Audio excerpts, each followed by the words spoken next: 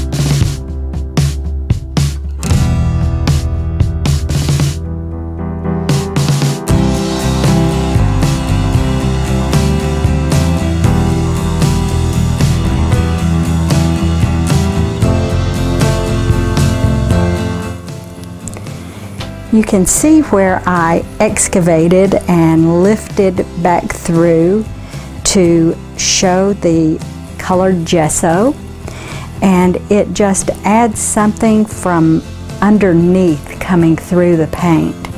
And so I just added some layers. It kind of looks like an abstracted landscape at this point, which I can keep pushing it further if I decide to, or I may be happy to leave it just like this.